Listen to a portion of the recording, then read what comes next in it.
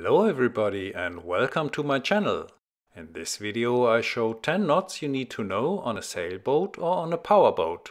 This is just a short overview and I show you the knots briefly only once. I have for every knot I show here a separate video where I explain how to tie it step by step. You find a playlist with these videos in the info cards in the upper right corner. And there is a list with links to all these videos in the video description below, so you can find the respective knot you want to learn immediately. There are also timestamps for this video in the video description. I also describe all the knots I show here in my book Learn to Sail with Captain Sailnator, and in the book Sailing Knots 10 Nautical Knots You Need to Know. You find links to the books in the video description. In this book I describe all sailing maneuvers step by step with many sketches to prepare you for a practical sailing course. And at the end of the book I explain the knots also step by step and easy to understand. If you don't want to learn to sail but just the knots, then I recommend this book for you. It contains the same knots as the other book with the same sketches and explanations, but without the sailing part. This book is smaller and more handy. You can put it in the pocket of your jacket and take it with you. Both books are also available as ebooks, so you can download them, for example, on your smartphone. As I said, you find links to the books and ebooks in the video description. The first knot I show is the figure 8 knot. Here you can see how it is explained in my book. For the figure 8 knot, you take the end of a line and create a loop.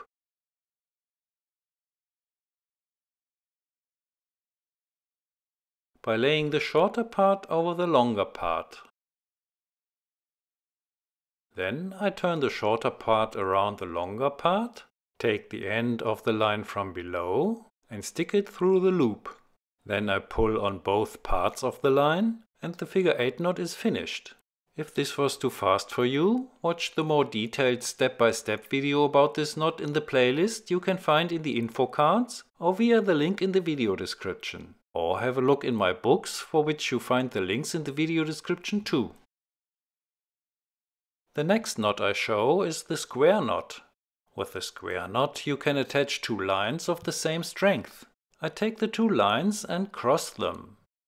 By doing so, I remember which one was on top of the other. This one is the one that is above the other one. I take it and turn it around the lower one.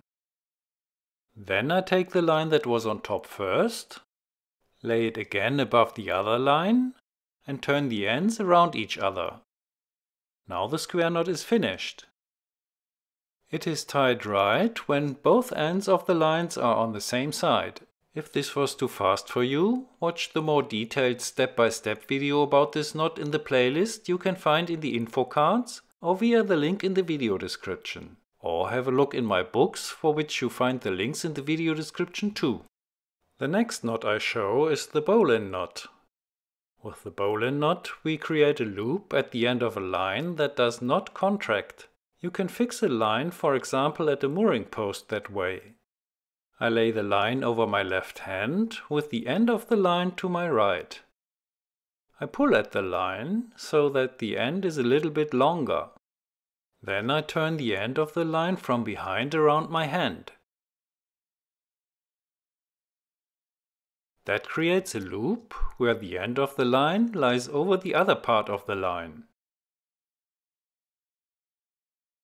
I hold the line where the two parts cross with my thumb and my middle finger and lay the longer part of the line over my index finger. Then I take the end of the line with my right hand, put it through the loop from below and go behind the longer part of the line and then stick the end again through the loop, but this time from above. Then I pull on both parts of the line like this and the bowline knot is finished. A loop that does not contract. If this was too fast for you, watch the more detailed step-by-step video about this knot in the playlist you can find in the info cards or via the link in the video description. Or have a look in my books, for which you find the links in the video description too. The next knot I show is the Cleat knot. This is a cleat which you will find at your boat or at the dock, and there you can attach a line with the cleat knot and moor your boat. I lay the longer part of the line away from me, take the shorter part in my right hand and turn it around the cleat. As you can see here, it now lays around the bottom of the cleat. Then I cross the cleat with the shorter part of the line. First turn a loop around the bottom of the cleat and then cross it.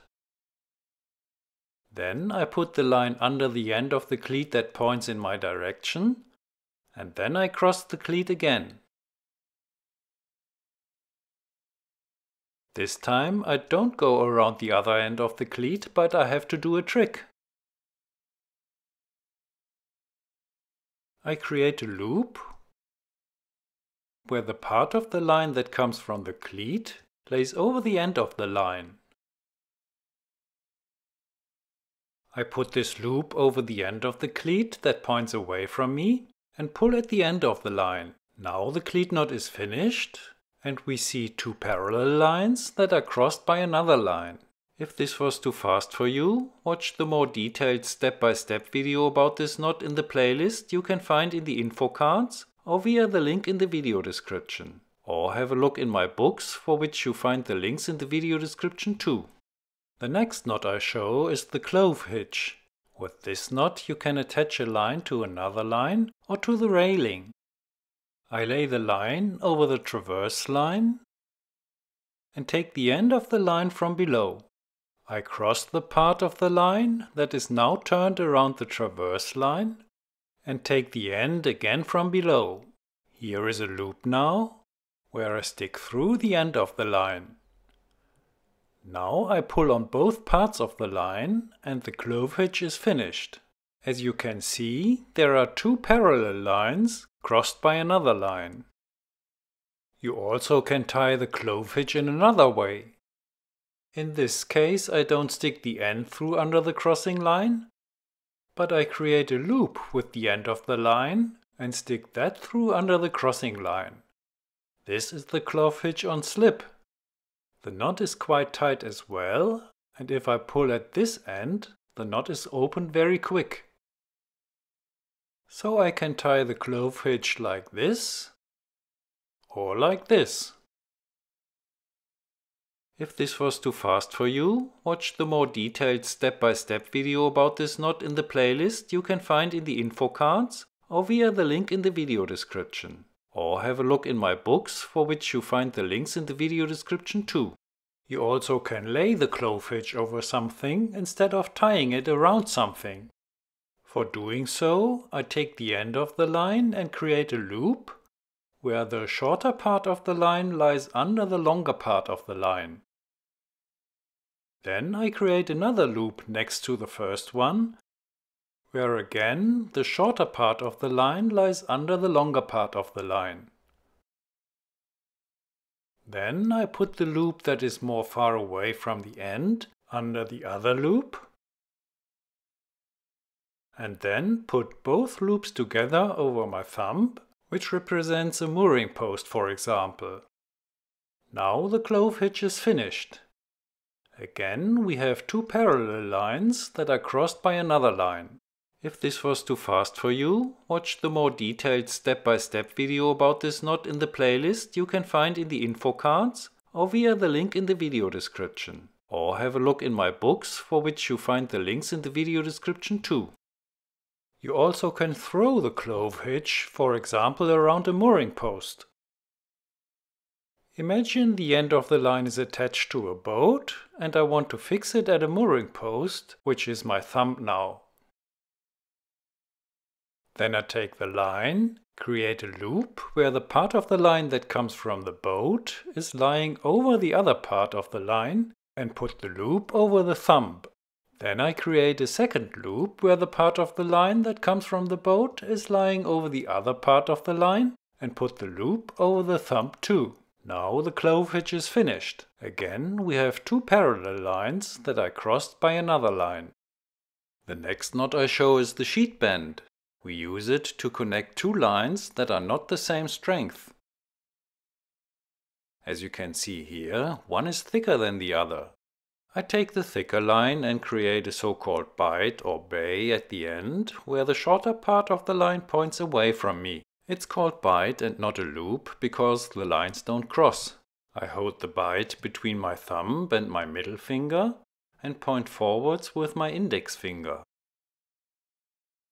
Then I take the end of the other line, stick it through the bite from below, pull a little bit, and lay it over the index finger. Then I take the end of the line from below, get it up to the front, and stick it through the loop under my index finger. Then I pull on both lines, and the sheet bend is finished. The ends of both lines are on the same side. If this was too fast for you, watch the more detailed step-by-step video about this knot in the playlist you can find in the info cards or via the link in the video description. Or have a look in my books, for which you find the links in the video description too. The next knot I show is the double sheet bend. It's nearly the same knot as the sheet bend, but we stick the end of the line through the loop under the index finger 2 times. We also attach 2 lines, where one line is thicker than the other one. I again create a bite to the thicker line, where the shorter part points away from me. I hold the bite between my thumb and my middle finger and point forwards with my index finger. Then I take the end of the other line, stick it through the bite from below, pull a little bit and lay it over the index finger. Then I take the end of the line from below, get it up to the front and stick it through the loop under my index finger. For the sheet bend, I would now pull on both lines, but this time I take the end of the line from below again, get it up to the front and stick it through the loop under my index finger a second time. Now I pull on both lines and the double sheet bend is finished. If this was too fast for you, watch the more detailed step-by-step video about this knot in the playlist you can find in the info cards or via the link in the video description. Or have a look in my books, for which you find the links in the video description too. The next knot I show is the round turn with 2 half hitches. With this knot we can attach a line to another line or to a ring. I take the line and lay it over the traverse line. I take it from below, get it up to the front and lay it again over the traverse line. Now we have 1 turn around the traverse line and a half turn. Now I can take the end of the line and turn it around the longer part of the line and stick the end through this loop.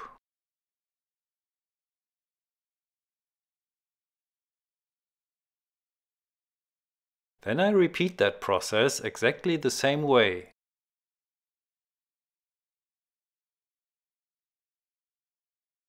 Now the round turn with 2 half hitches is finished. It has to look like this. 2 parallel lines are crossed by a single line. If this was too fast for you, watch the more detailed step-by-step video about this knot in the playlist you can find in the info cards or via the link in the video description. Or have a look in my books, for which you find the links in the video description too. The next knot I show is the rolling hitch, also called stopper hitch. I lay my line over the traverse line, take it from below, get it up to the front and cross my line. I get the end of the line up again and cross my line a second time, right next to the first turn. By laying the line over the traverse line, a loop emerges. I take the end of the line again from below and stick it through that loop. The rolling hitch is finished. We have again 2 parallel lines which are crossed by a single line. I can now push the knot in one direction, but if I pull it in the opposite direction, it stops. Finally, I show how to attach a line to a cleat with a bowline knot. Again, we have a cleat and a line. First, I tie a bowline knot in the end of the line. I showed how to do that earlier in this video. Use the timestamps in the video description to find the bowline knot. Here it is, and now I take the loop and stick it through the bottom of the cleat till the knot reaches the cleat. Now I take the loop again and lay it over the upper part of the cleat like this, and then over the lower part. When I pull at the line, it is now fixed at the cleat. Now I can lay the line around a mooring post, come back and attach the line a second time with a cleat knot.